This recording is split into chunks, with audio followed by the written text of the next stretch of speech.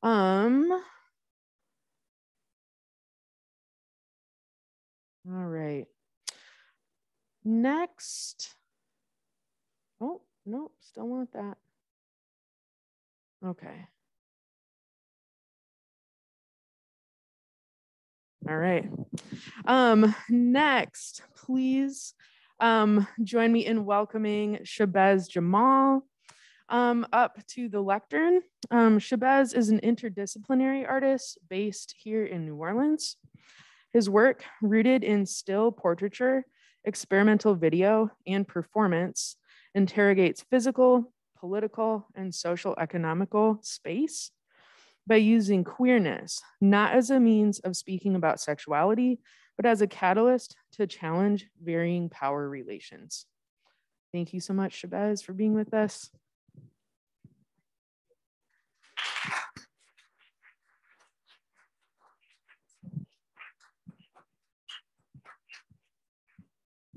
I'm gonna try not to get the big head with this mic because I'm feeling real Beyonce-ish right now. So if I start performing, just join in, but be mindful that you are not Beyonce. I am, no, I'm just kidding. Thank you all for coming out tonight. The Black interior is a space for thought and action, for study and vandalism, for love and trouble. How we live and where we stay is not a social problem. It is our relation to the white world that is a problem. I want to thank Sadia Hartman for those words, and thank you all for being here tonight. I am Shabez J, or Beyonce, and this is a glimpse into my thesis exhibition titled Somewhere Above the Earth and Beneath God, I Found Home. I want to start this lecture off by honoring my grandmothers, by having them to look back to. I have found ways of healing and surviving, and because of the spaces that they've curated, I know the importance of seeing oneself and the significance of comfort and rest. It is because of their spaces that I see the elegance in resistance, and I am able to understand the ways in which the documentation of our survival is resistance and therefore beautiful. So my relationship with the image began in the homes curated by my grandmothers. My earliest memories of my maternal grandmother, Carolyn, are of her with her disposable Kodak camera. Before every event of varying significance, she was there, camera in hand. I have sometimes written here, but she was most times late for every event because she was going to Walgreens to get one of these cameras. These photos will wind up in the innumerable albums that would be housed underneath tables, beneath the china cabinet, and scattered throughout the bedroom closets. It took me years to realize how her desire to capture these moments influenced my own desires of documentation. During family gatherings at her home, these albums would journey out of those closets and from deep within the china cabinet onto the kitchen table, where we would congregate around them. The room would immediately fill with conversation and laughter as we each took a book and began reminiscing on the people, places, and events captured within these time capsules. As hands stretched across the table to point and grab the books to get a closer look, I would listen earnestly as my grandmother, mother, aunts, and cousins connected stories to faces, and collectively we would transport from place to place as we flipped through these weathering books. Like my maternal grandmother, the home of my father's mother, Mary Alice, was also a repository for images. Her home, almost museum-like in nature, was elegant and visually stimulating, with images and decorative objects filling almost every space in the quaint St. Louis home. Walking into her space meant entering in with a particularly reserved nature, as everything within it was precious, and as my grandfather would say, he worked hard for this house, so therefore the objects within it were to be treated with a particular care. Having to take my time in this space meant gaining the ability to really sit with what was happening and how my grandmother made this space in her image. It was through my relationship with these images and spaces and my ability early on to reckon with their worthiness that I was able to grasp with the value of the Black vernacular space. Because of their familiar nature, they generate a sense of safety through aesthetic choices that designate them as kin, which makes it clear to me that these places are worthy of study and veneration. The desire to recognize these places and images and their impact on my own making serves as the starting point for this body of work. So this is going to involve technology, and I've already prepared a dance just in case this doesn't work, but Blessing us right now. Dear God, we remember the days when we had to slosh through the mud in order to get here. We didn't have a cover over our head. You have blessed us right now, dear God, and all we got. We thank you, dear God, for the love that you have given each of us that we can now share with each other. Thank you for the bond of a family, dear God. Our family is something that we know to you is important. As you looked upon Abraham's family and blessed it.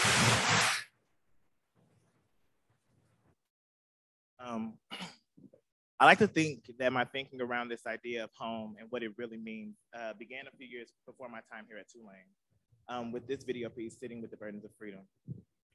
Within the video, there are 3 different iterations of myself. Each is representative of a generation of my family that called this parcel of land in Kenlock, Missouri. Throughout the video, my grandfather narrates his journey from the Mississippi Delta to St. Louis. And it's the first instance of the intergenerational approaches to narration showing up in my work. I was understanding, it was this understanding that the happenings of my grandfather and his father before him weren't isolated occurrences and instead are tied to both my body and this land that we call home. I began to think about the ways that the land and body are violently connected through colonial labor practices, while simultaneously relishing in the history of this particular parcel of land and the grounding that it offers me through my family's history. Examining the complicated relationship between my body and the geography of the American Midwest and South remain pivotal to my ways of thinking and making today.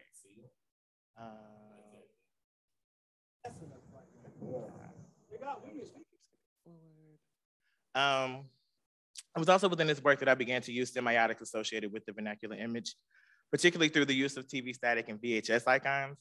These symbols act in rooting the work with individual language that is undeniably grounded in home, as I have come to understand it and fully integrated into my practice. Another work that lends itself to the current state of my practice is the performance and found object sculpture, Nowhere From Here. Through this performance, I moved various objects found within the city of Kenlock, a once bustling Black neighborhood, now acting as a waste site for neighboring municipalities, to Granite City, Illinois. The purpose of this performance was to bridge together the 2 spaces through the shared invasion of these unwanted objects. Within this work, I was particularly interested in how I could image space without the camera. This way of imaging through the recontextualization of objects has been instrumental in getting to where I am now. So in an attempt to save the aged and weathered images, I took it upon myself to begin digitizing the slew of albums that my grandmother had in her possession. While scanning and creating a digital archive, I began paying attention to the physical changes that happens to an image when the book engulfs it.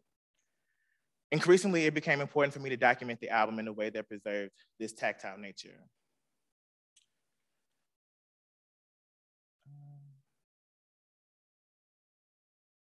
Sorry, moved ahead too soon. So Tina Camp explains in Listening to Images that engaging these images as decidedly haptic objects is a method that requires us to interrogate both the archival encounter as well as the content of archival collections in multiple tenses and multiple temporalities and in ways that attend to both their stakes and their possibilities. It is from here that the visual nuances of the album became much more apparent to me. Things such as the distracting shine of the plastic that bound the images to the page that sometimes prohibited you from parts of the image, as well as the yellowing of the pages and images from the stained acidic adhesive began to shift the way that I engaged with the album. This, as well as my grandmother's seemingly random way of organizing the images on the page, became important to my process of understanding this object as not only archival in nature, but as an artwork in itself. Driven by my new understanding of the book, I strove to evoke the physical and visual sensations I'd had when engaging with it. I began a series of digital collages where I again found myself concerned with Kenlock, this time through the centering of my vision, this time though, centering my vision on the way that the matriarch of my family had imaged the long forgotten space. At the time, I had been looking through institutional archives for information and images to supplement those of my grandmother, but surprisingly, there weren't many. What I was able to come across, though, was in no way comparable to the vast amount of information allotted to me through the familiar archives that I had access to. This realization that the institutional archives were at a deficit when it came to Black stories made it clear that I would have to rebuke those institutions and center my practice on the vernacular in order to make work that is representative of my desires. Through this realization, citation became an integral aspect of my artistic practice. I found that this way of making was fueled by my interest in reimagining the past as a means of confronting the present and creating new futures. During this period, the camera itself became less an essential tool for making, as the photo scanner became much more central to my process. I was and still am fascinated by the new modalities that an object or an image takes on when contextualized in a different manner. This process aids me in my desire to queer the objects, images, and spaces used within my work. And through the recontextualization of these images, I am able to revere and uphold their significance, while also being able to find the ways in which they are also lacking and incomplete.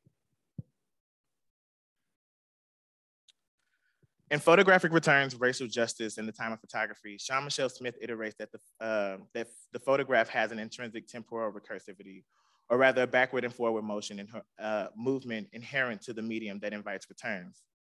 The album, in my opinion, is the physical embodiment of this theory.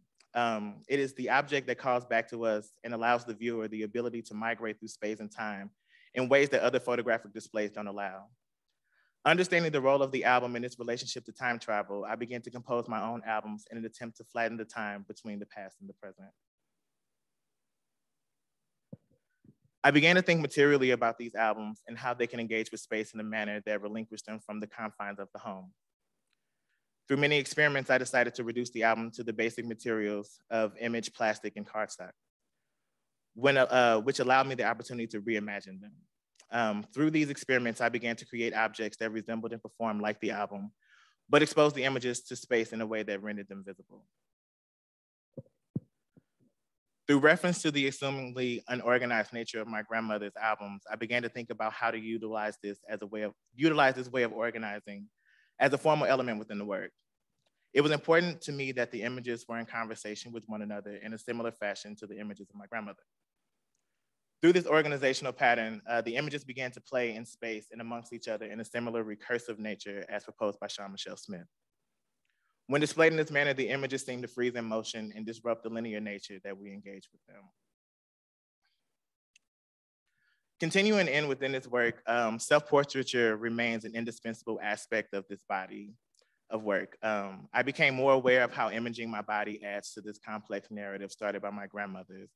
And I saw the practice of self-imaging as a method that ensures my own survival. To make myself visible within this context acts as a disruption to the status quo and brings to question the heteronormative nature of the album and makes the desires of a queer, fat, Black body central to the object.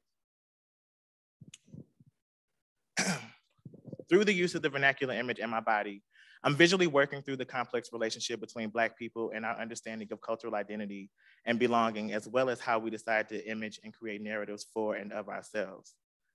This remains increasingly important in redirecting conversations around our existence.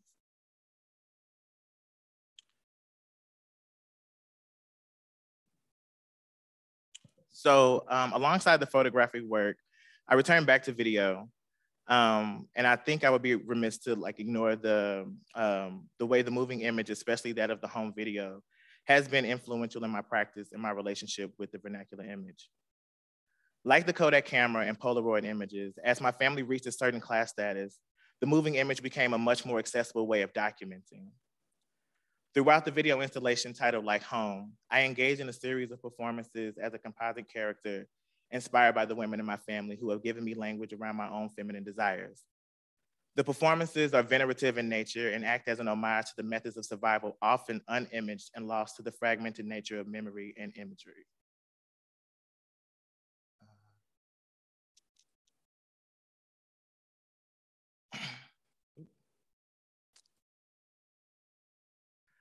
During a trip back home, I spent a considerable amount of time in the places I had found my inspiration and began to take note of the intricate ways in which the homes were adorned and kept.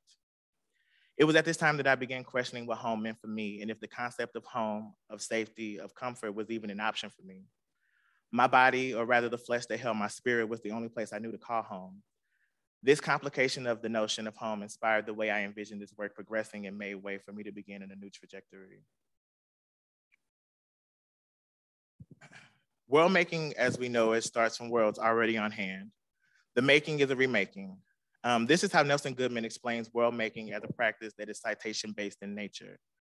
Goodman's understanding of world making was built off Ernst Cassier's theory of the multiplicity of words, which simply put is the understanding that within our one world, many other worlds exist, and without the whole of the sum, none of them would exist as we know it. This understanding of our world as a conglomerate of many worlds, each as real and as possible as the next, provided me with the language to understand the work that I had been making. It was from this understanding that I realized that my infatuation with citation was charged by my desire to create worlds that made space for my desires, and that inherently my desires are extensions of that of my grandmother's. It then made complete sense to build a world where the aesthetics and semiotics I associated with their spaces found their way into my work. With this understanding of my work, I began taking cues from their ways of homemaking and began to relate this practice to my own desires of visibility and self-care as it pertains to my body. This led me to begin thinking outside of the frame and more deliberately about the installation of my work and how the complete adorning of this space would be the final product. One of the results of this realization is Le Fleur, and excuse my French, Dion especially, a digital collage turned wallpaper I created to act as backdrop for the other works to exist.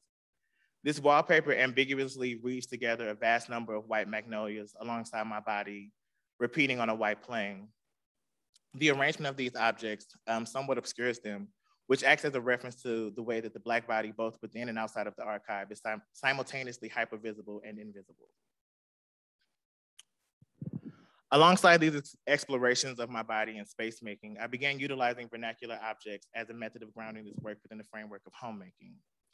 The recontextualization of these emotionally charged objects alongside my body act in strengthening the visual relationship between the body and home. The objects utilized were chosen due to their ability to attend to my desires of citation, while also acting and communicating to those that encounter them that this is home. For those moments when home is too far away is a successful example of object and image coming together in a manner that reimagines space through the recontextualization of object and figure. Inspired by the way that my body operated in Le Fleur and for those moments when home was too far away, I continued experimenting with the relationship between the body and the image and the object. I began to approach other places of photographic exhibition within the home and landed on the fridge. This particular household appliance has always held a very complicated and contentious place within my household, and a particularly difficult object for me personally as I dealt with my own body image. My desire then became to confront this object head on through reclamation and reimaging by using this object as a place of confrontation. The reimagining took place through the creation of magnets, 3D printed, made from a series of self-portraits. By placing my body on this object and making this, this, like the wallpaper, allows my body to be present within the space without being obvious, and again ties together the intrinsic relationship between the home and the body.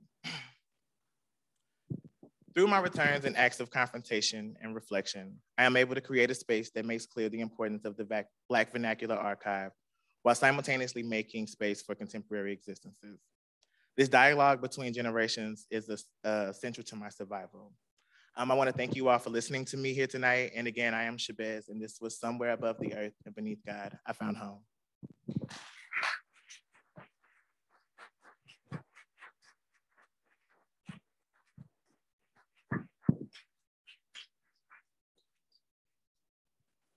And just a heads up, all the questions were asked for Christians, so we can wrap up tonight. No, just kidding.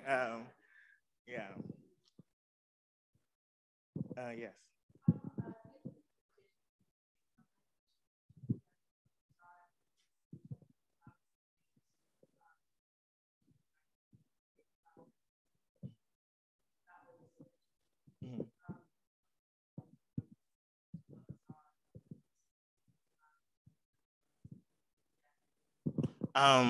Thank you for that, and thank you for saying that. So the magnolia is also the state flower of Missouri too, where my mother's side of the family is from, and my dad is from Yazoo, Mississippi. And so when I talk about semiotics, the magnolia to me is a symbol of home because it points me back to those two particular places that my family has a history.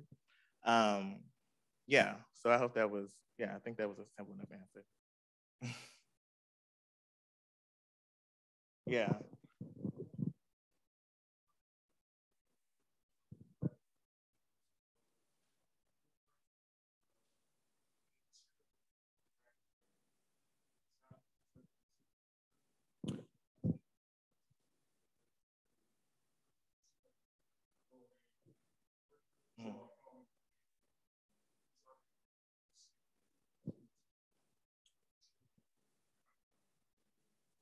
The material is more so meant to like draw a line between these. I'm sorry.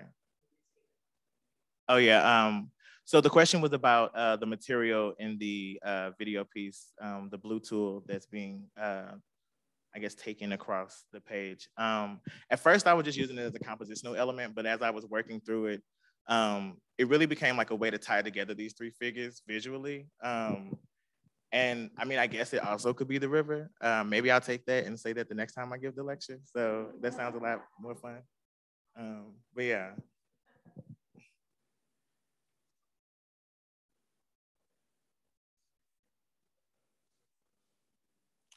It was really important for me to like, I guess visually, like, and literally ground myself on that land. And so it's really a performance of me kind of praising or giving homage to the space. And yeah, I feel a spiritual connection when I go back there because so much of my family's history is there. So it was really a way for me to, I guess, show that visually, that relationship, that spiritual relationship with the land. Yes.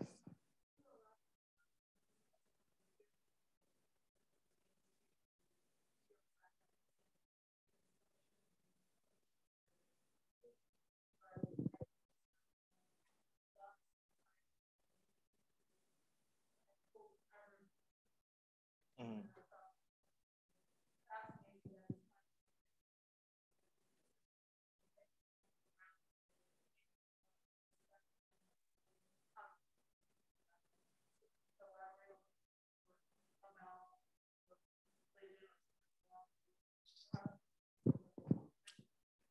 For sure. And the question asked was how, shoot, religion and spirituality in relation to the work. And I have been reading E. Patrick Johnson's Sweet Tea. He talks about like this performance of Southerners and how in this performance, um, it's indicative that like the way that we perceive the South, like as a genteel place, but also like just the relationship between Black folks, queer folks, and God, and like the church being a space for a lot of Black queer folks to really come to terms with them. Like it's a complicated space because it is demonizing their existences, but also it operates as a space for like them to exist in a particular way and have power. And so that has lent itself to the way that I'm titling the work and thinking about religion, but also was just intrinsic. My grandmother, both of them are church going every Sunday. My grandmother calls me still to this day, and I've been here for 2 years and asked me if I found a church home. And I have not. I barely have a home, which is what we're talking about here. But so it's more so, I guess, me leaning into just the way that the integral way that like the church and this way of speaking and the spirit kind of shows up in my life. And as much as that's not a part of like my practices today, I find that like returning back to them is also still very healing, and I still want to honor and revere that part of that experience that I've had with the church. Yeah. Yeah.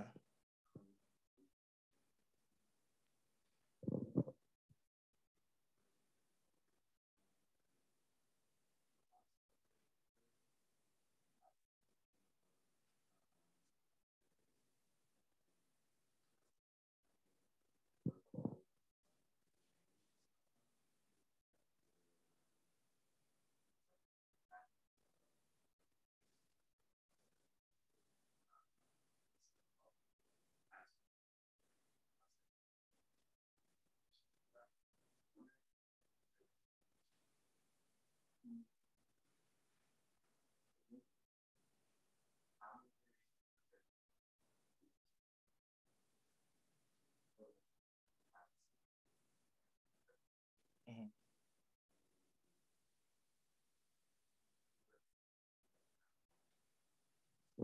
Mhm.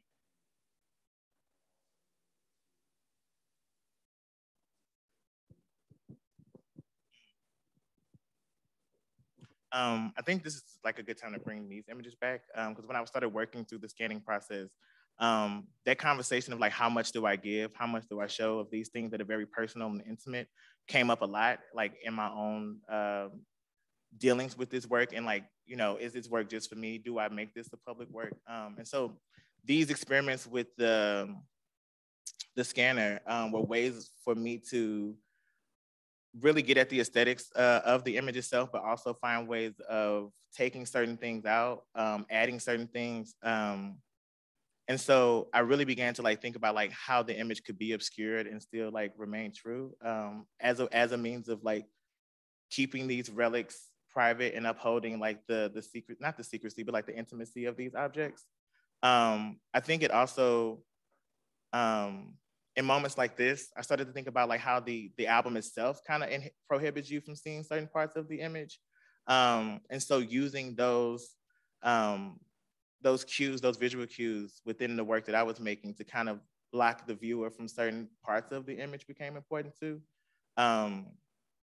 And then I go in and talk about like how I'm also using objects as a way of like imaging the space, as a way of not actually taking photographs, but like alluding to or like being assigned to others that this is home without actually having to make images or photographs of the house. And so like those have become like the things that I've incorporated in my practice to keep these images sacred in that way.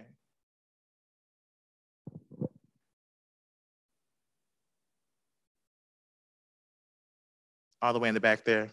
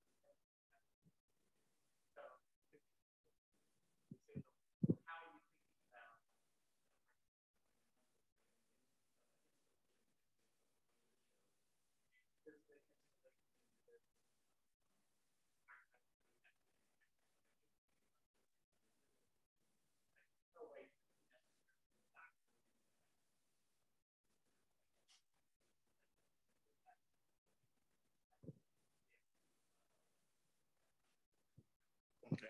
I think I'm going to try to repeat it for the people on Zoom and myself. But I think what you were saying is how am I approaching, I guess, the archive, the installation as an archive? Is that? Or,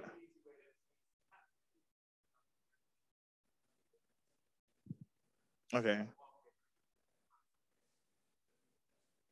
Yeah. I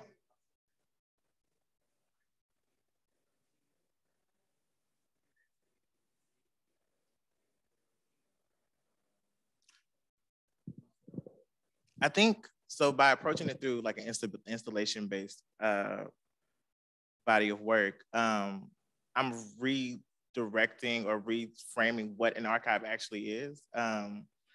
It's not just the book itself. It's the book in this space, like, and all the aspects of this space constitute as the archive. So the wallpaper that adorns my grandmother's wall, the curtains that she has had since the 70s, the photographs that she's had, or like the obituaries, or like the church fans, like all of those things are the archive. And by, I guess, creating a space that I'm claiming is archival, I'm rebuking, again, those institutional ways of thinking about archive and those sterile ways of the archive, and really centering it in on like the way that I've been able to approach the archive throughout my life.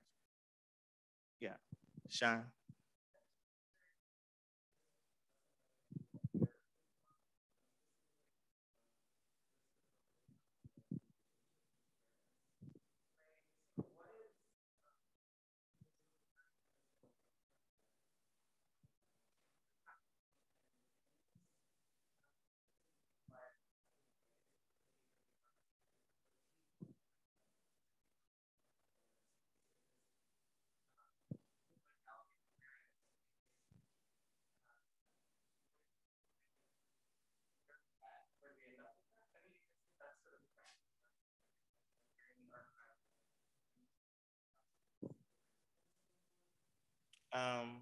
I think it's queer for Black folks, especially Black queer folks, to accept religion in this way, because because of how the church and specifically treats like Black queer bodies, and for us to continuously go back to those spaces, I think that's queer in itself. I think Blackness in its entirety is queer, but I think that the relationship between the Black queer body and the church is particularly queer, because it is very fraught. It is very contentious, but it also is a place of love and warmth and safety at times.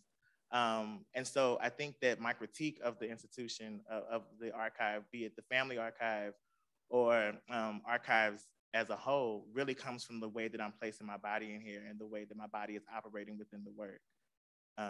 Yeah. Does that, you know, it's okay.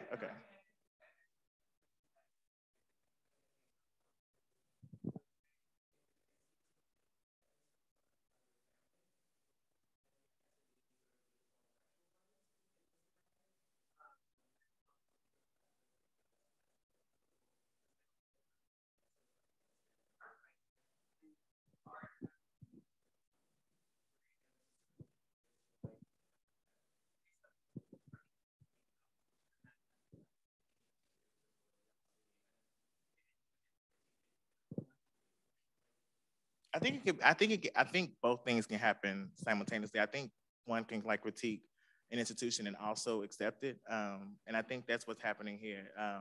My grandmother's albums were very heteronormative. Like I only saw cis male and cis female relationships within these spaces. And I think the work around the video work also was inspired by my desire to see myself in this album in this particular type of way. And to see myself as I wanted to be presented and not like my grandmother presented me within these albums. And so, yeah, that's how I guess I'm like queering this album and like, but also like being very grateful that it exists, because without it, I wouldn't see myself at all. Yeah. One more question, or one more minute. Oh.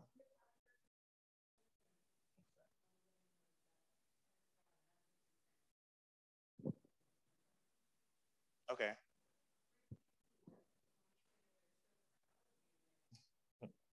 Thank you.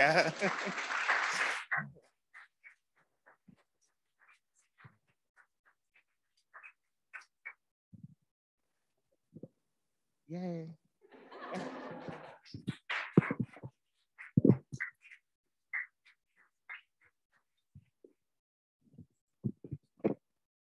All right, on your way out, let me just remind you that these exhibitions will be on view in the Carrol Gallery, opening on April 28th with a reception on May 5th. And then please come back and join us this Thursday night for round 2. And then May 3rd, Blaine, our glass grad, will also be lecturing. Thank you guys so much. We really appreciate you being here. Thank you, Christian. Thank you, Shabez, so much.